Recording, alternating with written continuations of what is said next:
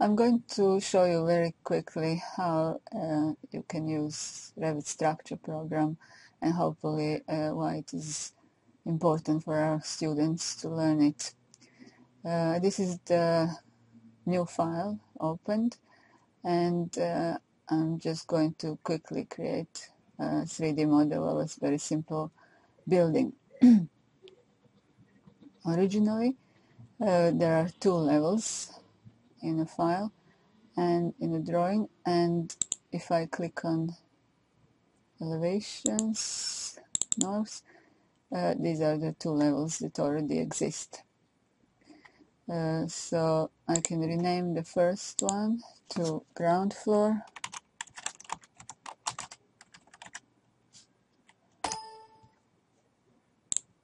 and the second one to floor 1.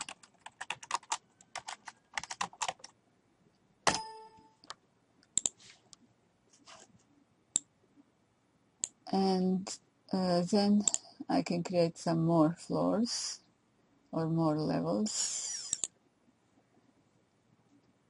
by picking the existing ones and setting the offset maybe to 3.5 meters.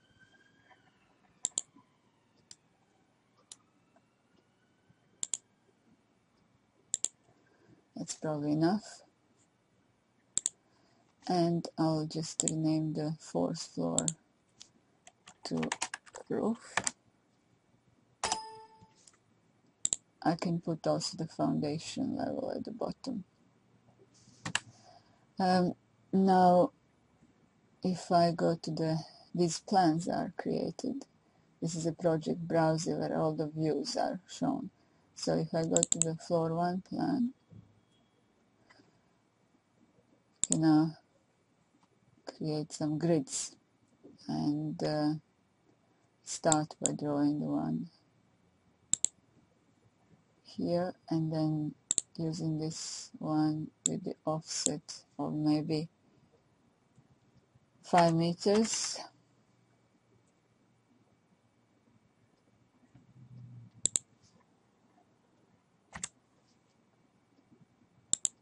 Create another, then change it maybe to 6,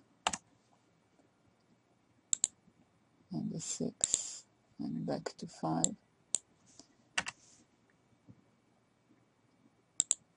And in the other direction,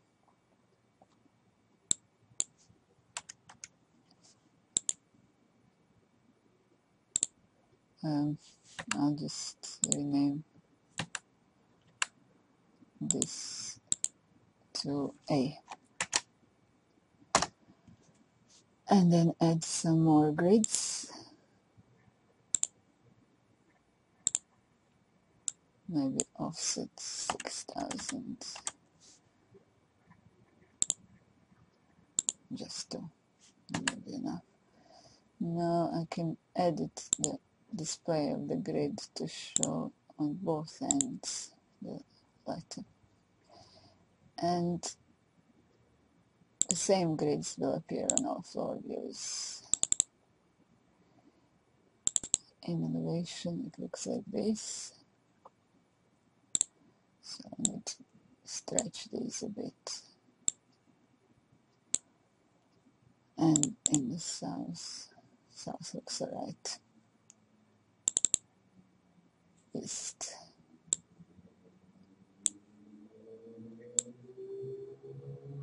Right. So now I can start to put some structural elements. I should change it a bit more, isn't it? Stretch it a bit more. And I'll start from floor 1. I'll put some columns, so you can go to the structural column, and in here there is this type selected, but we can change it to any columns section here. Structural columns steel, and perhaps change to UC and change to this one. And all these dimensions are given: area, comments, manufacturer can be added, description can be added. Okay, now to create them, if I click at grids, I can quickly put columns at all the grids and finish. I haven't specified the height, but I can do it now if I select columns and select all of them.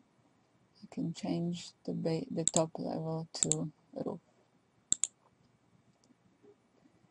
and now I can view it. So the bottom level should be ground floor.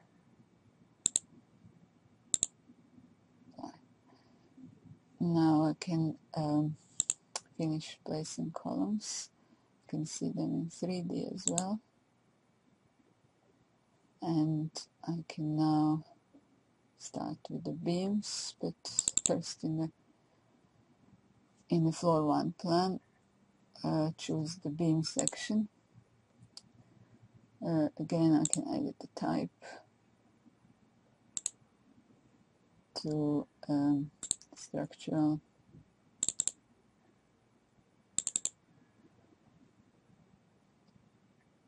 framing steel.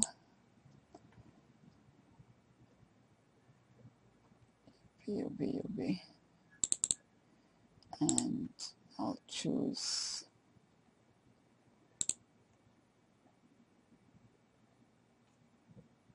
that's a big one. Maybe I'll choose this one. Apply, but I also load a smaller one.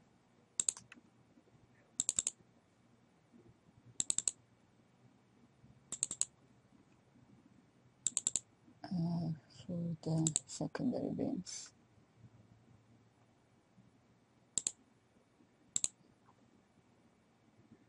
And okay, so now both of these should appear. And I'll choose this type to put the beams. Again, I can put them quickly on the grids. Oops, sorry, I haven't selected all the grids. That's it. And the tags are already showing because tag on placement option was selected, and I can finish.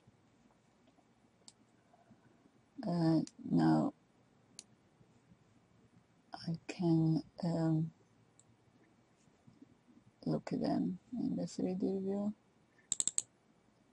So these are the beams. The connections are not shown yet. Now I'm going to add some secondary beams in between, and I'll use these beam systems. Select the smaller section and maybe select the maximum spacing, 1500. And you can choose the direction. Put them in this direction. I don't want tags, so I'll just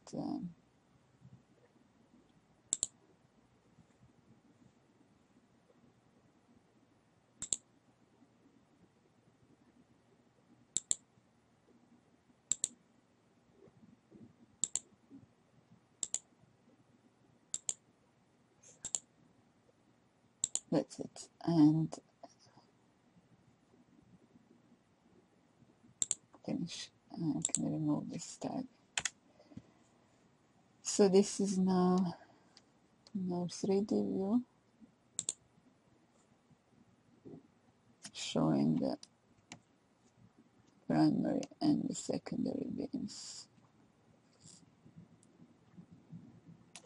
And now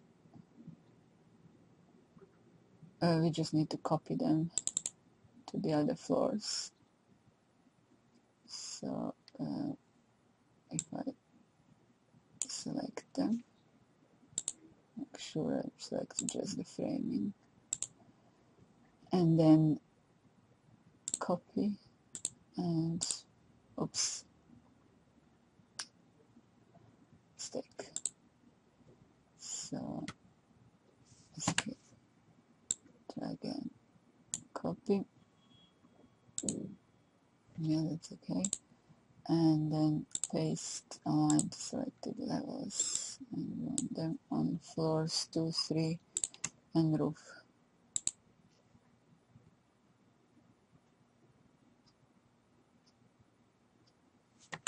And then after this we can add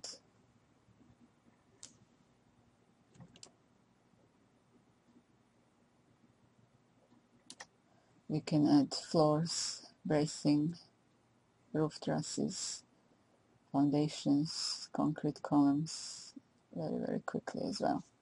Thank you.